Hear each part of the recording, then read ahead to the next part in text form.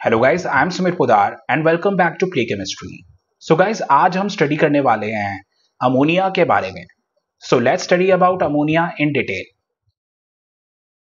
So guys, आज हम study करने वाले हैं अमोनिया के बारे में। अब अमोनिया अगर हम देखें तो ये होता है गैसियस फॉर्म में और इसका होता है बहुत ही ज्यादा स्ट्रॉन्ग पंजेंट स्मेल। तो हम यहाँ पे इसका स्ट्रक्चर देख सकते हैं। ये है अमोनिया का स्ट्रक्चर। तो यहाँ पे एक नाइट्रोजन लगा है और 3 हाइड्रोजन लगे हैं और इसके ऊपर है एक लोन पेयर। तो ये है अमोनिया का स्ट्रक्चर। अब अमोनिया को अगर हम देखें then it is present in small quantity in air and soil. तो जितने भी हमारे नाइट्रोजीनियस ऑर्गेनिक मैटर हैं और जब वो डिके करते हैं तो वो क्या बनाते हैं, वो बनाते हैं ammonia. So ammonia is formed by decay of nitrogenous organic matter. और इसके अलावा ये कहां से आता है? इसके अलावा ये आता है फर्टिलाइजर से। तो हमारे जो फर्टिलाइजर होते हैं they are mostly ammonia based fertiliser. तो हमारे सॉइल में अमोनिया इस फॉर्म में भी आ जाता है। और इसके अलावा अमोनिया आता है फ्रॉम इंडस्ट्रियल सोर्सेस। तो ये है अमोनिया के सोर्सेस। और अगर हम बात करें हाई कंसंट्रेशन की तो ये हाई कंसंट्रेशन में होता है बहुत ही ज्यादा dangerous. So it should be handled properly when it is in concentrated form. अब हम चलते हैं आगे। तो इसके बाद हम देख रहे हैं केमिकल रिएक्शंस ऑफ अमोनिया। अब इसके बाद हम स्टडी कर रहे हैं केमिकल रिएक्शंस ऑफ अमोनिया। तो अमोनिया रिएक्ट करता है HCl एसिड के साथ और इससे बनता है NH4Cl यानी कि अमोनियम क्लोराइड। और ये अमोनियम क्लोराइड अपीयर होता है एज अ व्हाइट फ्यूम। इसके बाद आ रहा है फॉर्मेशन ऑफ यूरिया। तो अमोनिया से बनता है यूरिया। तो यहां पे हम रिएक्शन में देख सकते हैं कि ammonia plus carbon dioxide is giving us NH2CO NH2 which is urea. तो यहां पे बनते जा रहा है urea and this urea is a famous fertiliser. तो यूरिया बनता है कुछ इस तरीके से। तो अमोनिया वैसे होता है गैसियस फॉर्म में और इसे लिक्विड फॉर्म में लाने के लिए हमें क्या करना होगा कि इसे वाटर में मिलाना होगा। सो ammonia plus water gives us ammonium hydroxide.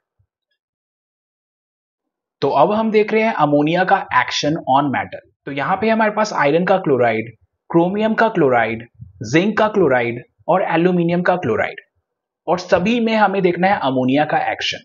सो इसलिए यहां पे हम यूज कर रहे हैं अमोनियम हाइड्रोक्साइड इन ऑल। और यहां पे आप देख सकते हो कि ये सभी के सभी प्रेसिपिटेट आउट हो रहे हैं।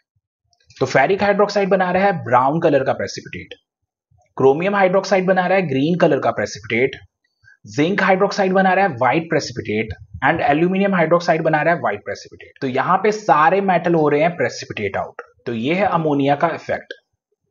तो गाइस, अब हम देखने जा रहे हैं प्रिपरेशन ऑफ अमोनिया।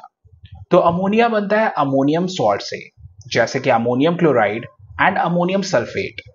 तो अमोनियम क्लोराइड का अगर हम रिएक्शन देखें तो ये रिएक्ट कर रहा है सोडियम हाइड्रोक्साइड के साथ और इससे हमें मिलते जा रहा है अमोनिया। और इसी तरीके से अमोनियम सल्फेट को भी देखें तो ये भी रिएक्ट करते जा रहा है सोडियम हाइड्रोक्साइड के साथ और यहां पे भी हमें मिल रहा है अमोनिया। तो यहां पे दोनों केस में हमें अमोनिया मिल रहा है फ्रॉम अमोनियम सॉल्ट। अब इसके बाद आ रहा है हेबर्स प्रोसेस। हेबर्स प्रोसेस से भी हम अमोनिया बना सकते हैं और ये होता है सबसे effective method because this is an industrial method.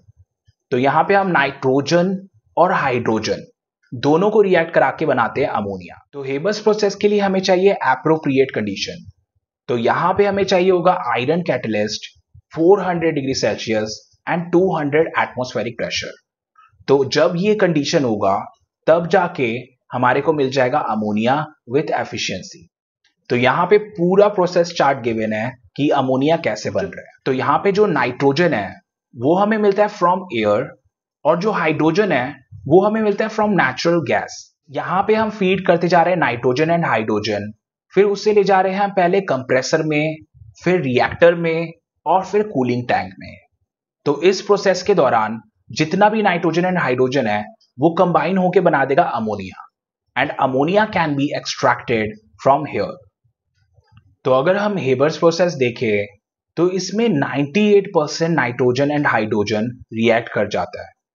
तो on each pass 15% of nitrogen and hydrogen converts to ammonia and on continuous cycle 98% of nitrogen and hydrogen converts to ammonia.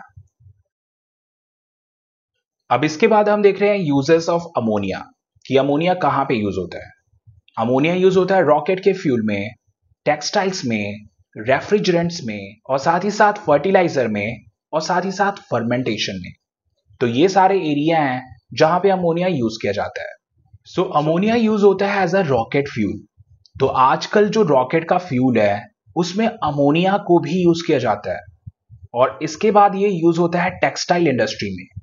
Textile industry में nylon, rayon, इन type के जो clothes होते हैं उनकी manufacturing के लिए हमें चाहिए होता है अमोनिया। और इसके अलावा ये यूज होता है as a refrigerant in ice plants.